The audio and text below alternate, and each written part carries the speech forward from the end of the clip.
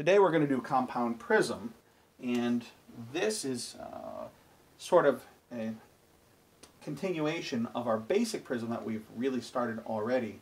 And we know how to calculate prism based on the power and how far we've moved the lens. Remember Prentice's rule, power times decentration in millimeters divided by 10 tells us how much prism. And we know that if I move the plus lens up, we get base up prism. If I move a minus lens up, I get base down. We can calculate the amount of prism with a given amount of decentration. Pretty simple. Now, with our lensometry, we actually can determine how much prism is in a lens by where it falls here. If we center a lens here, as long as the lensometer has been calibrated, which I can't stress enough, please always zero out, focus your lensometer, and always set the prism calibration tool to dead center. If that's off, everything you lay off, everything you inspect is always going to be wrong. If the lensometer has been calibrated and I find that my sphere and sill lines are exactly right in the middle, I know that that's the optical center, or there's no prism at that point.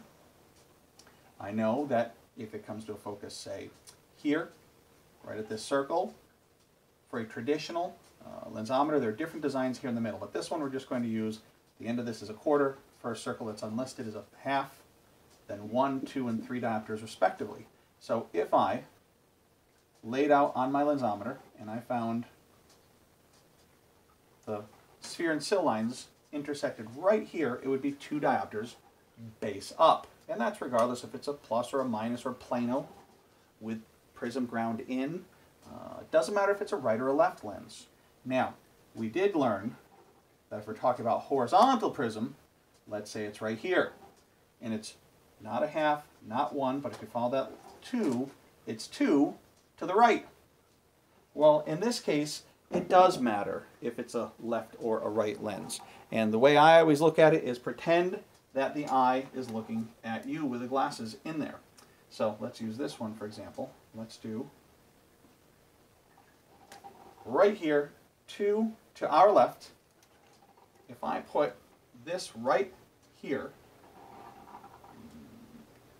it's not up, it's not down, it's not right, it's to the left, but for the right eye, to the left is base out. If this were the same to the left, and instead I did a left lens, but the left lens is looking at me, up is up, down is down, but this time anything to the right would be base out to the temple, anything to my left would be into the nose. So our original example, if I had right here, and you said, is this base in or base out, you would have to tell me whether you're looking at the right lens or the left lens. So let's argue we're looking at the left lens. The left lens, 2 to the right, would be not up, not down, not left, but to the right, and it's out towards the temple. So if I found a lens that was here for a left eye, it would be 2 prism diopters base out for a left lens. Now, we know how to read up, down, and left and right, and these are all pretty simple, but every once in a while we get a very complicated prescription, and it deals with compound prism. And compound prism is just something that has both a vertical and a horizontal component. It's not very often, but in this case you're not going to have it fall along the horizontal line, you're not going to just have it fall along the vertical line, but it's going to be somewhere at an angle. So now it's important for us to determine if you get a prescription where someone has a binocular dysfunction, if somebody has had some type of a stroke, if somebody has had traumatic brain injury where the doctor wants a yoked prism at a very odd axis or odd direction, we need to be able to interpret that prescription from the doctor. So the way we do that is 2 ways. Compound prism can be written in one of 2 ways. They will give you an amount and a specified axis. That's the first way. The second way they can write it is they'll give a horizontal component, and it'd be helpful if I could spell, and a vertical component.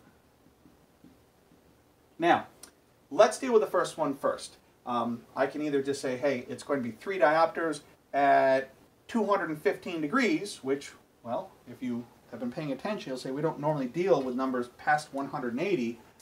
For compound prism, we do.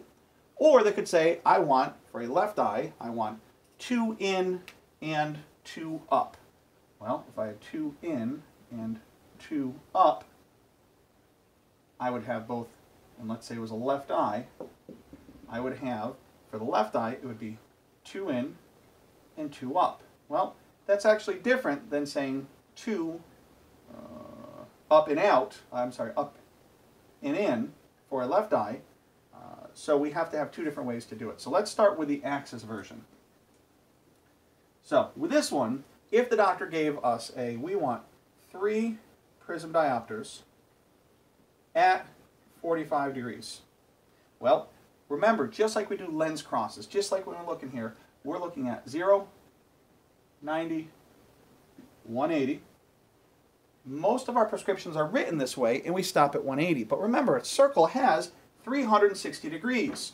If we have a prescription where the sphere is at 45 and the seal is 90 degrees away, we just use the number above the 180 line to demarcate its axis. But it turns out the power doesn't just stay at 45, it also falls down here. We just don't use this because when we're writing prescriptions we want to have standardized notation, so we normally ignore these numbers down here. For compound prism, we're not going to do that. We're going to go the full circle. So we're going to go 0, 45, 90, 135, 180, this gives me 270, and then back up to 359 degrees, because we have from here and here a circle has 360 degrees. So 359 or 360, 10 to 360 are all the same all the way through here. So in this particular case, this doctor has written for us, and we'll give it, you have to specify the eye. So we're going to do, let's call it a right eye, and we're going to do 3 prism diopters at 45 degrees. Now where is that?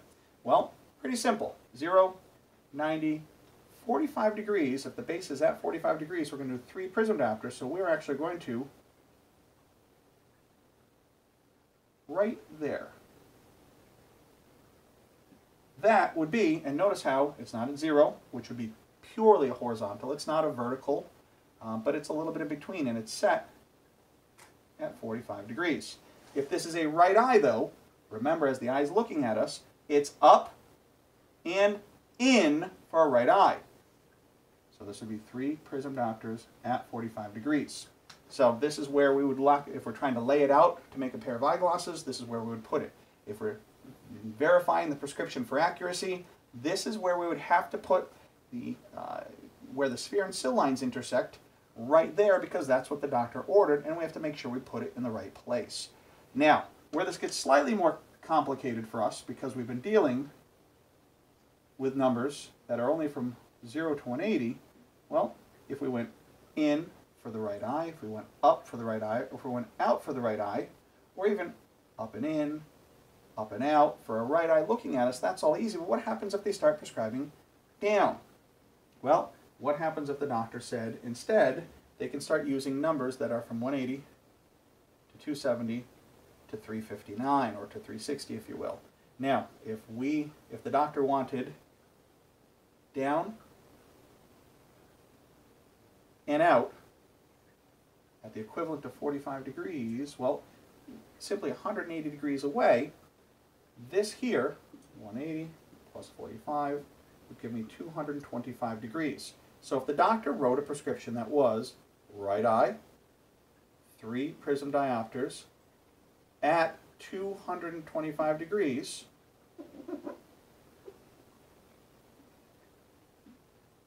we'd be looking at right here, exactly opposite of the 45 degrees. So 3 prism diopters at base 225 would be right here.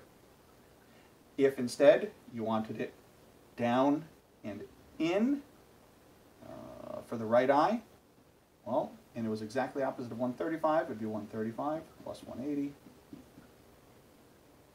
315 degrees. So if the doctor asked for 315 degrees,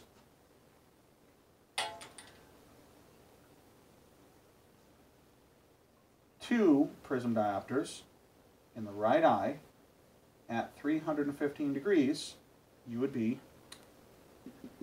at a perfectly oblique angle right there.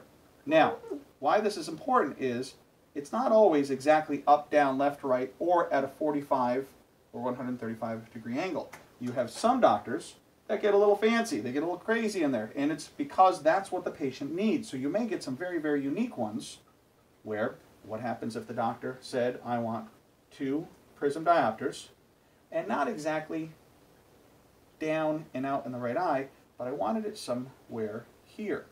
Well, in this case, they would specify two prism diopters at the base, and they would say it's not at 180, but what happens if they said maybe 200 degrees?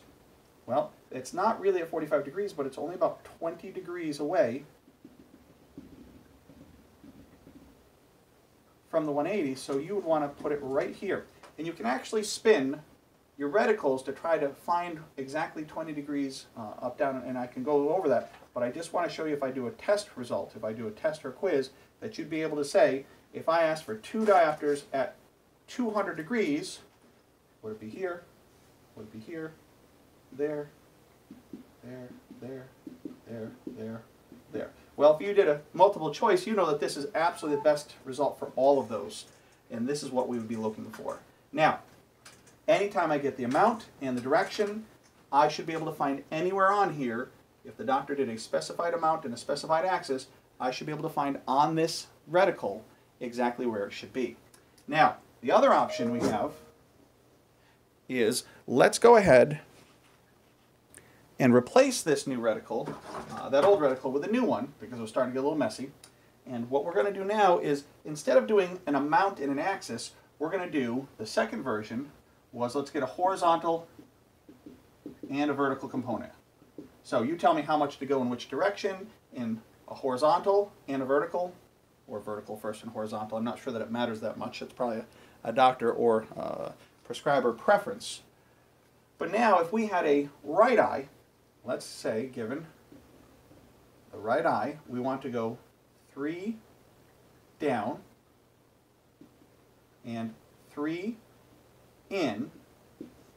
Well, what we would do is, for that right eye, the right eye looking at us, down is down. So we're actually going to start with, from our optical center, we're going to take a little trip all the way down, and a half, 1, 2, 3 down. But then it's almost like you're driving in an automobile and you're driving down city blocks. Well, you went down 1 block, but now you're going to go 3 base in. And remember, the right eye, up, down, left, right, in, is to our right. So we're going to go 3 prism diopters this way. However, where are we going to stop? Well, right here, if I'd gone here first, I'd have gone in and then down. Well, we're going to go right where these two would meet. Right there. So if we went 3 down and 3 in, the resultant would be all the way over here. And I have to, now, this is a little tricky with a lensometer, but again, we'll work with this in some type of a lab, but I want you to understand what this looks like. This is not 3 in and down, because that's not how a triangle, that's not how city blocks work. If I did 3 blocks down and 3 blocks over, I'm not 3 blocks from where I started, I'm more than that, because now we're looking at right angles. So in this particular case, you can actually figure out the numbers if you're interested in doing your trig. You can always use the a squared plus b squared equals c squared, which would be, if this were 3 down, this would be a, that would be b, that would be c. A squared would be 3 squared plus 3 squared equals c squared, would give me 9 plus 9 equals c squared equals 18 equals c squared. Take the square root of both, and I think it's somewhere around 4.24, 4.25, 4.2-ish equals c. So in this case, I could write the exact same thing as 4.2 prism diopters at this angle here, which should be around 315 degrees, if my math is right, but this may be easier depending on what they're looking at. So 3 in and 3 down. Either way is fine, and you can work back and forth if you're really good with trig. That's beyond the scope of our class here. But let's do another one.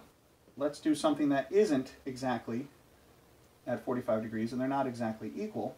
So what we would do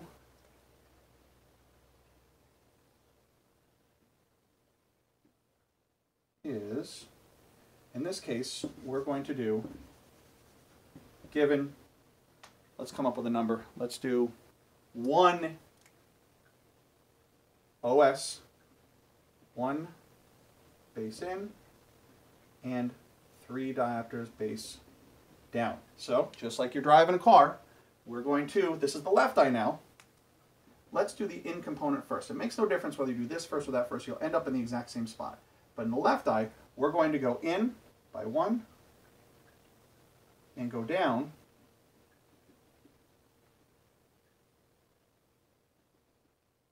by 3.